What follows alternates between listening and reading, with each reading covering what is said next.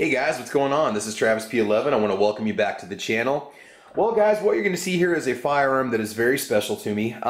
This was one of those guns that, as a gun owner, you sometimes run into the situation where you purchase a particular firearm that you really wanted really bad, and then you get it, and then you realize that you don't want to put wear and tear on it, you don't want to mar it up, you don't want to scratch it, you don't want to mess it up. You know, we all know that guns are tools, okay? We've heard that expression a million times before, but sometimes guns can be maybe a work of art or they're just absolutely beautiful. Well, guys, what we're looking at here today is a Beretta 92 FS compact inox with the rail. Technically, it's the M9A1, if I'm not mistaken. And it's not a very easy model to find. Now, I purchased this particular pistol 4 years ago from Cabela's. I paid $609 for it. It was $679. That was the original price on it. And I gotta tell you, these are very difficult to find with this particular finish. Now, don't get me wrong, you might just run into one of these at your local gun shop. Okay, but when you go online, say you check Buds or you check thegungenie.com, you can find this with the Bruneton finish or Bruneton, however you pronounce it, but without the rail. Okay, so what we're going to do is just go through a basic tabletop review on this particular gun. I owned it for about a year before I ended up selling it to my father. And part of the deal was I bought this particular firearm because I wanted it for concealed carry. I wanted it as a range gun. I wanted it as a bedside defend gun. And it'll serve all those purposes just well. Granted, it's fairly bulky and it's a little bit heavy, but as you guys all know, with the correct kind of holster and setup, you can conceal carry just about anything. So I went ahead and sold it. And I ended up buying, ironically enough, I bought a Glock 17. And I bought a TLR light to put on it, and that's my range gun, that's my bedside gun, that's my so on fun gun. Well, the deal with this is I just did not want to put any wear and tear on it. It was such a cool gun when I took it apart, and the finish was perfect, and everything was perfect. So this particular gun has about 100 rounds on it, and that's it. Now, I can wholeheartedly recommend this gun, and I'll explain why as we go through this review. First of all, let's check the firearm and ensure that it is in fact unloaded. Okay, we're good to go. I will be bringing you a range video on this particular gun, as well as some accuracy testing on it, just to let you know how it performs, and a disassembly and cleaning. So, like I said, this gun does belong to my father. I'm going to get this back to my dad when I'm all finished up with it, although I'd love to buy it back from him if he'd be willing to sell it, but I don't know. So first of all, what do you need to know about this firearm? We're going to go through some of the basic specifications on it for you to give you an idea as to something that this is, you know, this might be a pistol that you want to purchase, right? So this, again, this is the model 92 FS M92A1, or M9A1, I'm sorry, according to what it says here on the slide. This one was manufactured in Maryland. It's not an Italian manufacturer. It doesn't have that shiny nickel-plated finish on, like say maybe some of your Taurus 92 PT92s that are out there. It's a little bit different. The slide, now according to what I'm seeing off the specifications online, the slide is a it's a matte stainless steel finish. Okay, so it's a stainless steel slide with a matte finish. The frame is aluminum. Okay, it's an alloy, or aluminum alloy, and it's also a matte finish. It actually kind of contrasts with the slide itself. It's a little, I mean, they're both tones of, this is more of a shiny silver, and this is even more matte than the slide itself. Okay, so you're looking at a 13+1 capacity. You've got a fixed front sight, and you've got dovetailed. You can say adjustable, but not like with a screwdriver or anything. You'd have to tap on them with a punch set or a correct sight alignment tool. On the rear, very easy to line up the sights with. This is the gun that I actually qualified for my concealed carry permit with. And I mean, I shot this thing shoots so well. It's unreal. All right, so front to rear, what do you need to know? We do have the I guess you can say a Picatinny rail on the front. I never did attach a light to it. I'm assuming this is a standard Picatinny slot that you could put, say, a TLR1 light on it, or any of your favorite lights that you like to use. Okay, you do have the double action, full pull, or single action. You have a couple different options when you're shooting it, and we'll talk about that, and we'll show it off when we get there. These are the stock grips. I'm assuming there's replacement grips out there. I honestly never looked for it. I don't believe you can use regular 92 FS grips on it because this is a little bit shorter. It's more squat.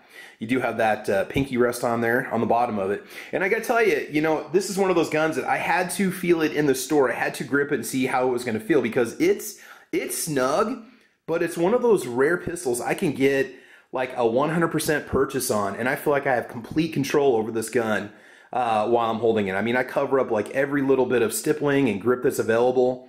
You've got some fantastic checkering on the rear. and also on the front. It's really hard to show this off in the light because it's such a bright gun. Again, you've got your slide stop, which also doubles as a release. Now, talk about the function. Let's just pretend that you've put your round in, okay, your chamber your first round. Okay, you now have a nice light. I mean, you've got a definite stop there, and then you have the break. All right, let's try that again. Show you the reset. Right there. I mean, it's like nothing. We're looking at like less than a ½ inch for the reset, and then pull. Now, you can also let off the trigger, and using the decocker, you can decock the hammer, okay, which makes the gun inoperable. Now, I'm not saying this could not fire. Okay, any gun can fire under certain conditions. All right, but you have the option to go to a longer, heavier double action pull by flicking up on the lever. Okay, and that's I don't really know what the poundage is on this, but it's a nice heavy pull. I'd say it's probably almost feels like my Sky CPX2, probably the 10-pound range. Okay, and then it also doubles as a safety. Okay, so you have many options with the way you shoot this, but getting used to that double action, single action trigger pull, that's one of those things that you definitely need to practice with, because you might find your accuracy changing as you go from the double action to single action mode. A few more specifications for you. According to Bud's Guns, we're looking at a dry weight of 33 ounces.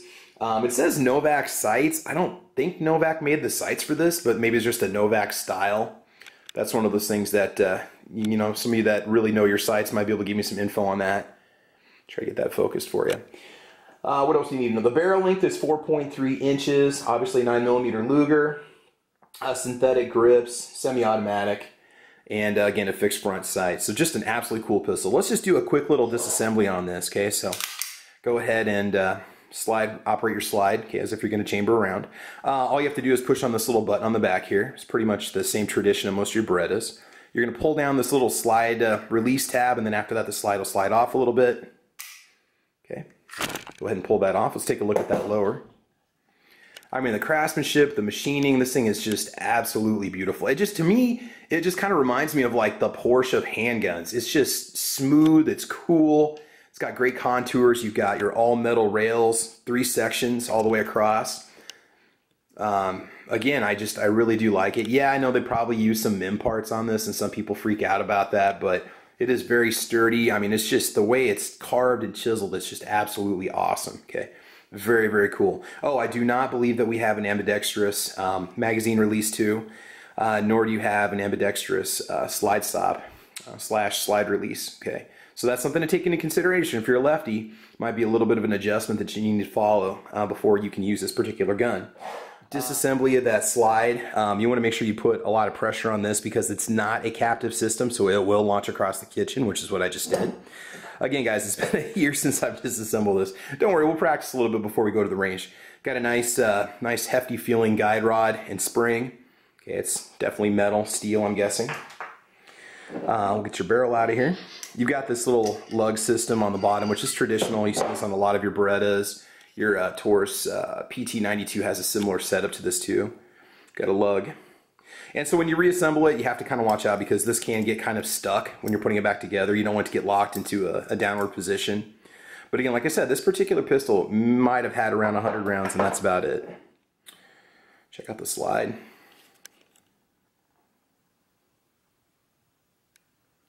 Again, fit and finish on this thing is just excellent. I mean, you know, when you start to get into the $700 range for guns, for a lot of people it's not a big deal to buy a $700 gun. For me it was, well, $609 is what I paid for it.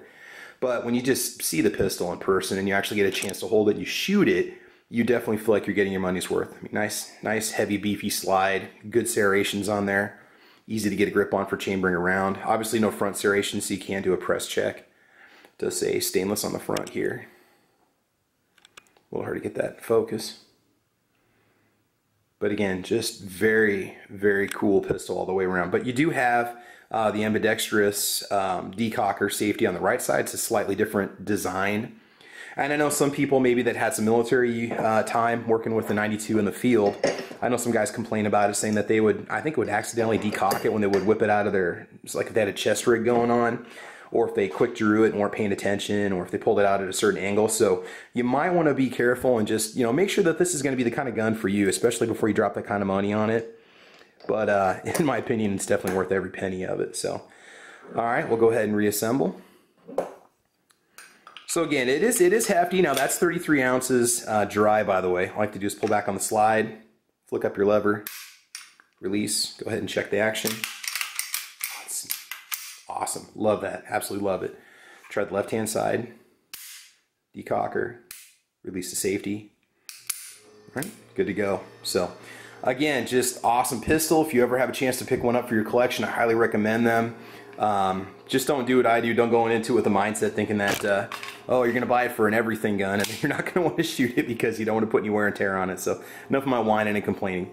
Going to be sad to see this one go. So we will get this one out to the range. Again, just like I said, after carrying it and shooting it, I did put 25 rounds of critical defense through it when I first bought it to make sure it would load hollow points with no problems. We had no problems whatsoever. I did 25 rounds of steel case Tula just to make sure in an emergency situation that it would run steel case, and it did. Zero problems with Tula whatsoever. And then I did 25 rounds of just federal brass, which I believe is what I shot to qualify. Maybe 50 rounds, okay, to qualify for my concealed carry permit for the state of Nebraska. So yeah, just awesome pistol. But again, the grip, I hate to see somebody go buy one and say, man, I bought one and I found the grip was just way too small. It just fits my hands, right? And it feels a little front heavy because you've got a lot of mass up here. But it's just, man, when you take it to the range and stuff, it's just awesome. My hands don't slip off the grip at all. I mean, it's almost I would say like a Glock 19 size grip, just as a comparison.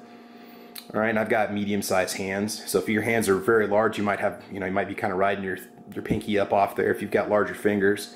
Something to take into consideration. So you do get two 13-round mags, so you can run 13+1 if you need to. But again, I think it's more than adequate for what you might want to do, say as a nice range gun or just a good travel gun. So there you go. All right, guys, I want to thank you for joining me today on this quick little tabletop review, a little blast down memory lane for me. I was elated that my dad actually let me bring it back. I don't usually ask him to borrow his firearms. I usually go through SS Pawn. And so anyway, guys, there you have it. All right, so I want to thank you for joining me today. Thank you for checking out the channel. Please like or subscribe. You can follow me over on Instagram and Twitter and Facebook. All the links are down below, as well as over on gunchannels.com, one of the coolest, if not the coolest, gun websites out there. I'm over there on the Ordinary Average Guy Gun channel, as well as the Caliber Corner, which is a Saturday morning program we do when we can, which is just a general discussion about guns. We have a different topic every week, something to definitely check out. And yeah, I think that's about it, guys. So again, I want you to have fun. I want you guys to be safe. And as you know, we will see you soon out at the range as we test this bad boy. All right, thanks for joining us today, guys. Have a wonderful week. All right, bye-bye.